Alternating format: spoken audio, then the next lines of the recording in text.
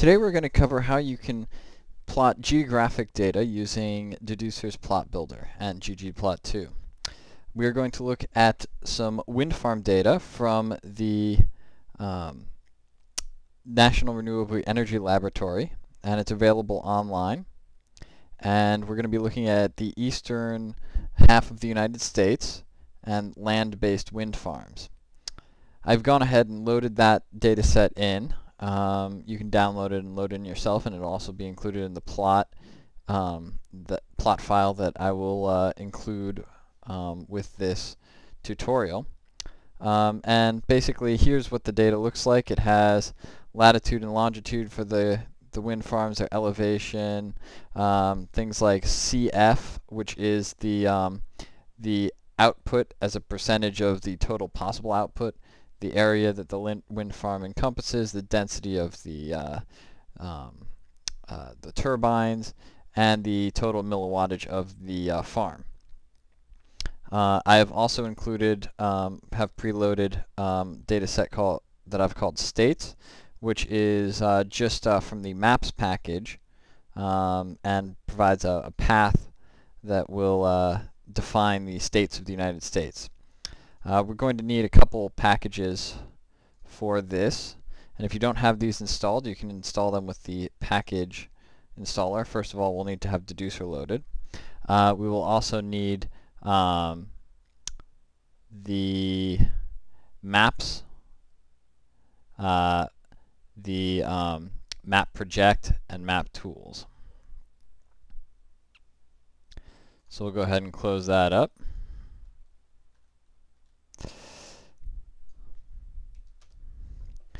So let's first go ahead and open up our plot builder.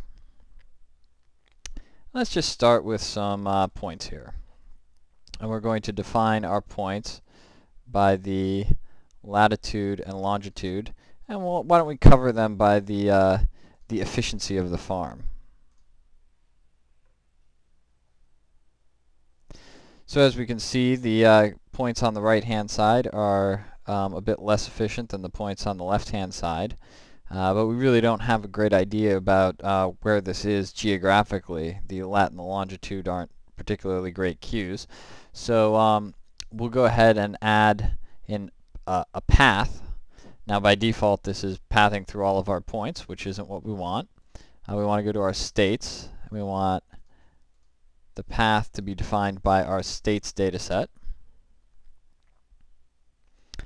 And voila, very easy to create a geographic representation of this.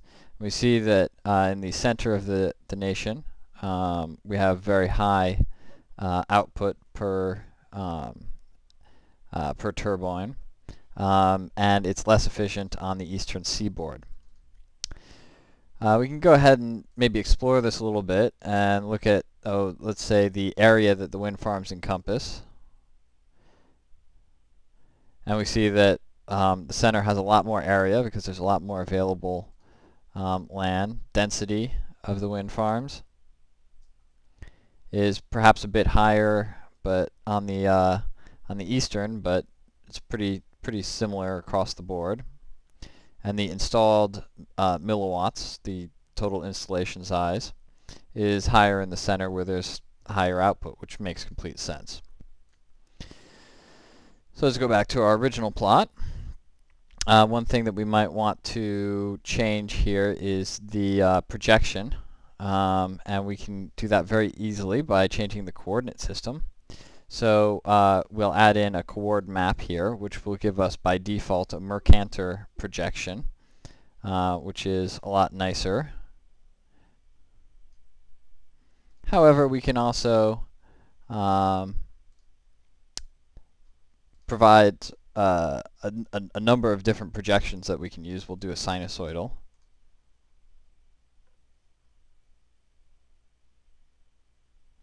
And we got a great sort of bird's eye view of the United States and all of the wind farms that are located on it.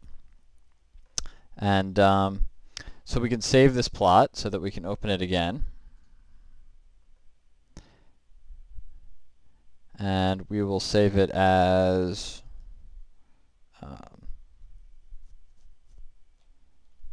wind farms .ggp, and we'll save it with the data. And we can then go in another instance and open up this GGP data file that we've created, and it will open up the plot builder just as we see it here. It includes all of the data, so you don't have to worry about that. And I will put that up online for everyone to check out.